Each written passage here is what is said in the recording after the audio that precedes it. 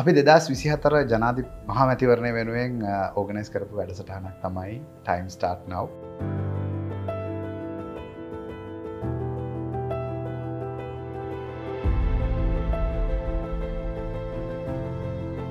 ඉතින් අද මගේ ගෙස් ශානක ෆර්නෑන්ඩෝ.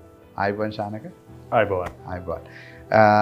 ශානක කොළඹ දිස්ත්‍රික්කයෙන් ජාතික ජනතා පක්ෂයෙන් පාර්ලිමේන්තුවට ඉල්ලනවා. එතකොට ශානක අද තෝරගත්තේ කතා කරන්න විශේෂයෙන්ම තාක්ෂණ ශේත්‍රයේ ඉන්න ප්‍රවීණෙක් විදිහට ලංකාවේ ඒ ශේත්‍රයට පාර්ලිමේන්තුව ඇතුළේ එන වෙනස්කම් වෙනුවෙන් පෙනී ඉන්නවා කියලා තමයි ඔබ කිව්වේ. ඉතින් පළවෙනිම ප්‍රශ්නේ මම එන්න එක කලින් ඔබ මීට කලින් දන්නේ නැති කෙනෙක්ට කවුද ශානක කියන්නේ කියලා පැහැදිලි කරමු. ඔව් බ්‍රුනෝ. මම තොරතුරු තාක්ෂණය ෆීල්ඩ් එකේ අවුරුදු 30කට වැඩිය එක්ස්පීරියන්ස් එකක් තියෙනවා ලංකාවේ සහ ඕවර්සීස් වල වැඩ කරලා. එතකොට මම ගොඩාක් ප්‍රොජෙක්ට්ස් වලට ඉන්වෝල්ව් වෙලා තියෙනවා ලංකාවේ ඇතුලේ සහ පිටරට. ගොඩක්ම ප්‍රයිවට් සෙක්ටර් එකේ තමයි. නමුත් පිටරට මම වැඩ කරලා තියෙනවා මගේ හෝල්ඩින් කම්පැනි එක මගේ සිංගප්පූර් හෝල්ඩින් කම්පැනි එක මම ප්‍රෙසිඩන්ට් හැටියට යන්නේ. එතකොට මගේ ඉන්නවා පාර්ට්නර්ස්ලා ෆොරින් පාර්ට්නර්ස්. දැන් ඒගොල්ලොත් එක්ක මට ගොඩක් එක්ස්පීරියන්ස් තියෙනවා. මොකද මගේ ෆොරින් පාර්ට්නර්ස්ව ගත්තොත් ඒගොල්ලෝගේ බෑග්ග්‍රවුන්ඩ් එක ඇවිල්ලා ඒගොල්ලෝ එක පාර්ට්නර් කෙනෙක් මගේ IMF, United Nations, World Bank වගේ ඔර්ගනයිසේෂන්ස් රෙප්‍රසන්ට් කරනවා. ඉතින් ඒගොල්ලොත් එක්ක මම ගොඩක් ප්‍රොජෙක්ට්ස් කරලා තිනවා ඕවර්සීස්. ඒ කියන්නේ this part of the world මේ region එකේ ආසියා ගොඩක් අපි ප්‍රොජෙක්ට්ස් කරලා තිනවා. ඉතින් ඒ ලබාගත් අත්දැකීම් ඔක්කොමත් එක්ක තමයි අත්දැකීම් ලංකාවේ දේශපාලනයට සම්බන්ධ වුණේ. හරි. ඔබ කාට විරුද්ධවද දේශපාලනය කරන්නේ? ඒක නම් මං කෙලිම කියනවා කිසිම පක්ෂයකටවත් කිසිම කෙනෙකුටවත් විරුද්ධව දේශපාලනයක් කරන්න නෙමෙයි මම ආවේ. මොකද දේශපාලනය කියන්නේ අපි තේරුම් ගන්න ඕනේ අපි යම් කිසි දෙයක් අපි ලබාගත් අත්දැකීම් අපි මේ රටෙන් ලබාගත්ත දේවල් ඒ ඔක්කොම තියාගෙන තමයි අපි මේ දේශපාලනයට ඇවිල්ලා තියෙන්නේ යම් කිසි දෙයක් අපේ රටට දෙන්න. ඉතින් මම මේ දේශපාලනයට ඇවිල්ලා තියෙන්නේ යම් කිසි දෙයක් දේශපාලනයෙන් ලබා ගන්නවත් මේ රටින් ලබා ගන්නවත් නෙමෙයි අපි ලබාගත්ත දෙයින් යම් කිසි දෙයක් මේ රටට දෙන්න තමයි මම දේශපාලනයට ඇවිල්ලා ඉන්නේ. රයිට්. ඊට පස්සේ මම අහන්න දැන් ඔබ විශේෂයෙන්ම විශේෂ ප්‍රාගුණ්‍යයක් තියෙන්නේ තාක්ෂණික ශාස්ත්‍රයේ. ඒතර ලංකාවේ තාක්ෂණික ශාස්ත්‍රයේ මොනවද වෙන්න ඕන වෙනස්කම්? මොනවද ඔබ පාර්ලිමේන්තුවට ඇවිල්ලා තාක්ෂණික ශාස්ත්‍රයට කරන්න බලාපොරොත්තු වෙන වෙනස්කම්? ඔව් බ්‍රුනෝ.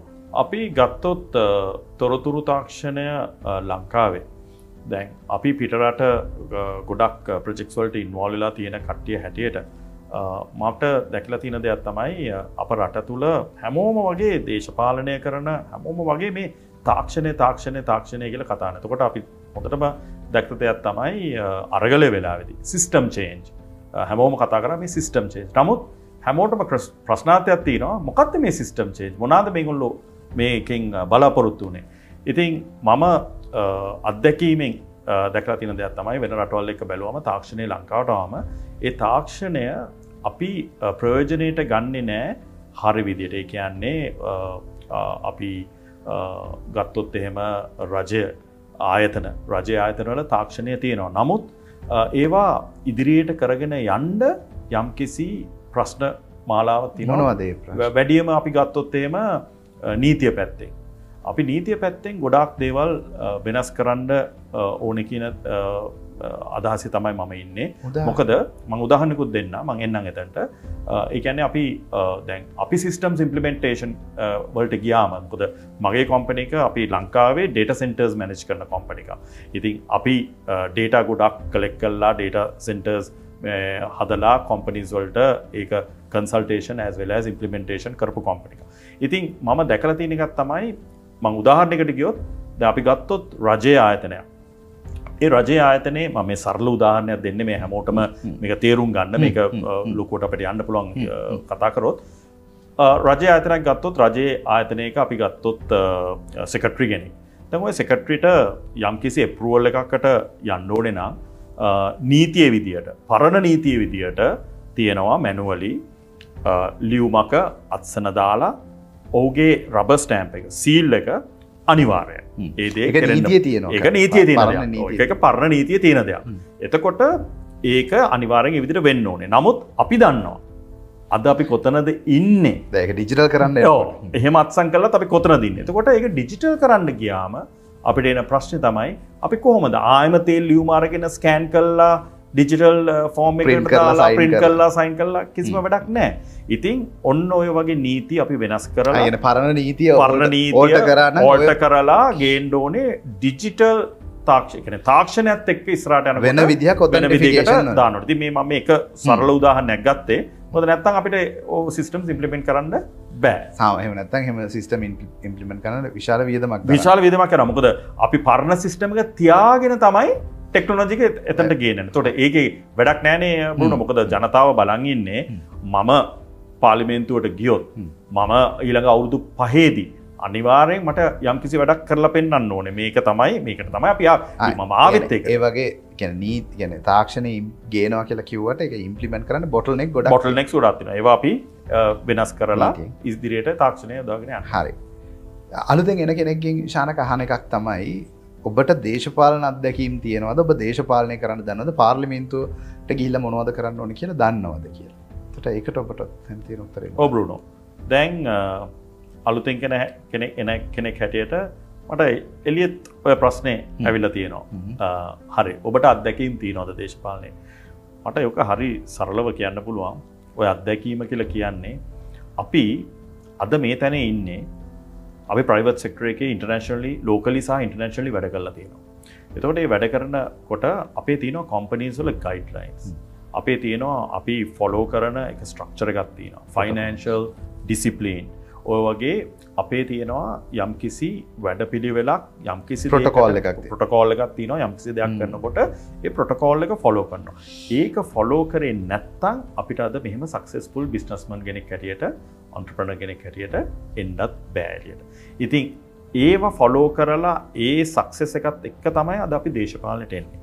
එතකොට මම පාර්ලිමේන්තුවට ගියා බ්‍රුනෝ අපි ගත්තොත් පාර්ලිමේන්තුවේ තියෙනවා යම්කිසි ගයිඩ්ලයින්ස් ප්‍රොටෝකෝල් එකක් තියෙනවා. ව්‍යවස්ථාවක් තියෙනවා. අපේ ව්‍යවස්ථාව ෆලෝ කරන්න ඕනේ. ඒව කරන්නේ නැතුව තම තමන්ගේ ආශාවන් තම තමන්ගේ දේවල් ඉටු කරගන්න ගිහිල්ලා තමයි අද රට මේ තත්ත්වයට වැටලා තියෙන්නේ. ඒකෙ හින්දා අපි අනිවාර්යෙන් ඒ ප්‍රොටෝකෝල්ස් ඒ ගයිඩ්ලයින්ස් ෆලෝ කරලා තමයි දේශපාලන ගමන ඉස්සරහට යන්නේ. මම මෙහෙම අහන්න ශානක ඔබ දේශපාලනයට ඇවිල්ලා කරන්න බලාපොරොත්තු වෙන කියන්නේ කරන්න බලාපොරොත්තු වෙන දේ පැහැදිලි. අරමුණ මොකද්ද? මේ අවුරුදු 5ක් දැන් ඔබේ වටිනා කාලයෙන් අවුරුදු 5ක් දෙන්න යන ව්‍යාපාර ශාස්ත්‍රයේ හිටියා නම් මේ දේශපාලනයට ඇවිල්ලා ගන්න පඩිය මං හිතන්නේ ඔබට තේරුමක් නැති එකක් වෙන්න ඇතිනේ. එතකොට ඔබ ඒ අවුරුදු 5ක් කැප කරන්න සූදානම් වෙන්නේ මොනව බලාපොරොත්තු වෙනද? මොකක්ද ඔබේ අරමුණ? බ්‍රුනෝ අවුරුදු 5ක් ඇතුළතදී මම මගේ ටාගට් එක තියෙනවා යම්කිසි ඒරියාස් වයක. දැන් ඒකේ කීම ඒරික ගත්තොත් most important area කියලා මට තේරෙන්නේ. මොකද මම බලන්නේ රටක් වශයෙන් කොහොමද අපිට ඉදිරියට යන්න පුළුවන් immediately අවශ්‍ය කරන වෙනස්කම් ටික. අපි ඒක බැලුවොත් අපි උදාහරණයකට ගත්තොත් ease of doing business, good governance කියන area එක. දැන් ඔය දෙක සාහෙන වටිනා දෙයක් අපිට අවශ්‍ය දෙයක්. ඒ රේටිංස් ඉන්ටර්නැෂනලි දැන් මගේ අවුරුදු 30ක එක්ස්පීරියන්ස් එකත් එක්ක ප්‍රයිවට් සෙක්ටර් එකේ මම ඕවර්සීස් වැඩ කරනකොට මම අර ඉස්සලා කිව්වා වගේ IMF UN World Bank එකත් එක්ක එහෙම වැඩ කරනකොට ඒ රටවල් වල අපි ප්‍රොජෙක්ට්ස් කරනකොට ඔය හැමතිස්සෙම බලන මේ දෙයක් තමයි ඔය ඒරියාස් දෙක.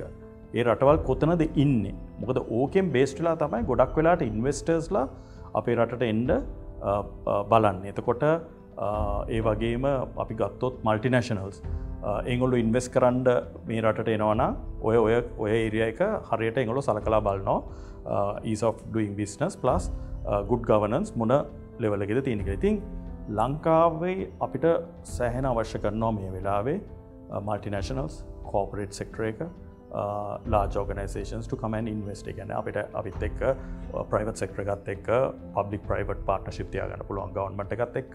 එතකොට JVs දාන්න පුළුවන්, joint ventures යන්න පුළුවන් private sector එකත් එක්ක. ඉතින් ඔය area එක තමයි මම වැඩියම focus කරන්නේ.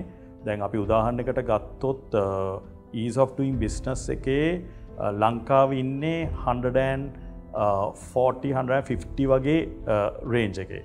එතකොට අපි ගත්තොත් good governance එක ලංකාවේ ඉන්නේ 90යි 100යි අතර. එතකොට දැන් මගේ ටාගට් එක වෙන්නේ ඊළඟ අවුරුදු 5 ඇතුළතදී මේක අනිවාර්යෙන් කරන්න ඕන දෙයක්. good governance එක අපි ගේන්න ඕනේ අඩුම ගානේ 50න් පල්ලෙහාට. එතකොට අපි ගත්තොත් ease of doing business එක අඩුම ගානේ 100න් පල්ලෙහාට අපි ගේන්න ඕනේ. මොකද ඒක කරොත් අපිට ගොඩාක් උදව් වෙයි, especially SME වලටත් ඊළඟ level එකට යන්න. මොකද අපේ ගොඩාක් රජයෙන් කියන දෙයක් තමයි ඩොලර් ඕනේ කියලා. නමුත් අපි ගත්තොත් අපේ කොළඹ පිට අපි ගියොත් young generation එකට ගොඩාක් ideas තියෙනවා. දැන් මම නිකන් පොඩි උදාහරණයක් දෙන්න. අපි ඔය වෙස්මූඩු කර්මාන්තය, එතකොට ඔය ලීබඩු කර්මාන්තය, මේ පැත්ත ගත්තොත් ඕවලට ලොකු ඩිමාන්ඩ් එකක් තියෙනවා යුරෝප් වල. නමුත් ඒ ළමයින්ට කවුරුත් මඟ පෙන්වන්න, ඒ opportunities create කරලා දෙන්න කවුරුත් නැහැ.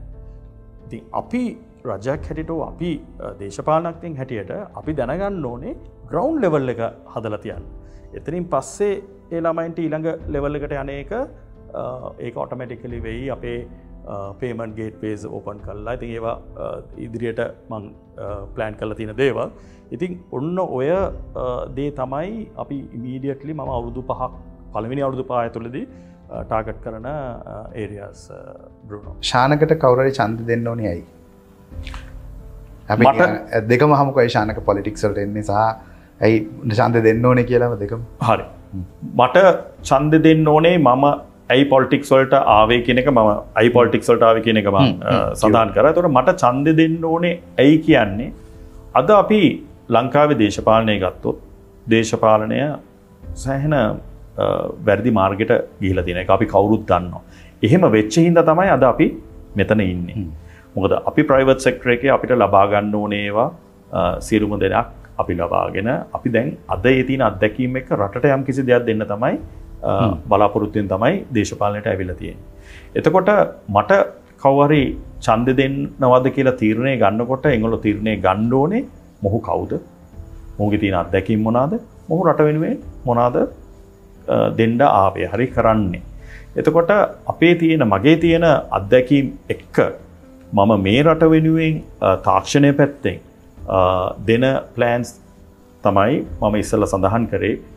උදාහරණයක් දීලා ඒ වගේ සිස්ටම්ස් අපේ රටට ගෙනල්ලා, මොකද අපි කොච්චර සිස්ටම්ස් ගෙනාවත් බ්‍රුනෝ මහ ජනතාවට ඒකේ බෙනිෆිට් එක ඒක තේරුම් නැත්තම්, ඔවුන්ට ඒ කියන්නේ ඒ පල්ස් එකට ඒක ආවෙ නැත්තම් මේ දේ කරපු දෙයින් අපිට මෙන්න මේ බෙනිෆිට් එක හම්බුණා. උදාහරණයක් අපි ගත්තොත් පබ්ලික් ට්‍රාන්ස්පෝර්ට්. දැන් පබ්ලික් ට්‍රාන්ස්පෝර්ට් එක ගත්තොත් අපි ගියොත් Google Maps වලට අපේ බස් සර්විස් එක තියෙනවා. මම දන්නේ නැහැ ඒක කට්ටිය දන්නවද කියලා. අපේ බස් සර්විස් එක තියෙනවා. නමුත් ඒකේ ඊළඟ ස්ටෙප් එකට යන්න ඕනේ. ඒක ටයිම් කරලා එතකොට මට ඒක කරන්න පුළුවන්. නමුත් මොකක්ද ඒකේ බෙනිෆිට් එක? කෝච්චිය කී දහහක් යනවාද අද හැන්දෑවට? මිනිස්සු අතරමං වෙනවා ගොඩාක් වෙලාවට කෝච්චිය වල ඩේටා නැහැ. එතකොට කෝච්චිය වල ඩේටා නැහැ. මොකද කෝච්චියේ පීලි පැනලා දැන් මේ දවස්වල මම හිතන්නේ හරියට දකින්නවා පීලි පැනලා ප්‍රශ්න. දැන් ඕවා සමහරවිට අර මිනිස්සුන්ගේ වැඩ රාජකාරීත් එක්ක ස්ටේෂන් එකට යනකම් දන්නේ නැහැ මෙහෙම දෙයක් වෙලා කියලා. ඒකත් තියෙන්න ඕනේ අපේ සිස්ටම් එකක් කොහේ හරි තැනකින් අප්ඩේට් වෙන්න, SMS වලින් යන්න. අන්න ඒ වගේ. ඒතකොට ස්ටේෂන් එකට ආවම කෝච්චියේ තත්ත්වය මොකද්ද? මේවා මේ රොකට් සයන්ස් නෙමෙයි. මේවා කරන්න පුළුවන් බ්‍රුනෝ. එකම දේ අර බොටල් නෙක්ස් ටිකක් පොඩ්ඩක් හදාගෙන ගියොත් මේ සිස්ටම්ස් අපිට ගේන්න පුළුවන්. එතකොට තමයි ජනතාවට තේරෙන්නේ ටෙක්නොලොජි එක කොච්චර අවශ්‍යද. ටෙක්නොලොජිකින් තොර රටකුත් නැහැ, ජීවිතයකුත් නැහැ කියන එක. ටෙක්නොලොජි එක කොමොඩිටි එකක්. ඒක කොමොඩිටි එකක්. අද ටෙක්නොලොජි එක ඇවිල්ලා මේ අද මේ මොකද ස්පෙෂල් මේකක් නෙමෙයි. ඒක ඇවිල්ලා ලක්ෂරි දෙයක් නෙමෙයි. මේක ඇවිල්ලා බේසික්. ඉතින් අද උදාහරණයකට ගත්තොත් අලුතෙන් ගයක් හැදුවොත් ගේකට අලුතෙන් යනවා නම් වයිෆයි කියන එක බේසික් එකක් වෙලා TV එකටවත් වෙනම කිසිම දෙයක්. ඉතින් ඔය වගේ ටෙක්නොලොජි කියන එක අපිට හරි විදියට ඇඩොප්ට් කරොත් ඉන්ෆර්මේෂන් ටෙක්නොලොජි කියන දේ ජනතාවට පොඩිද ලොකුද කියලා නෑ හැමෝටම ඒකෙන් බෙනිෆිට් එකක්. හයි ඉතින් ශානක බලාපොරොත්තු වෙනවා මේ ඊගා පාර්ලිමේන්තුවේ ඉන්න ලැබේවා කියලා. ඔබට සුබ ස්තුතියි.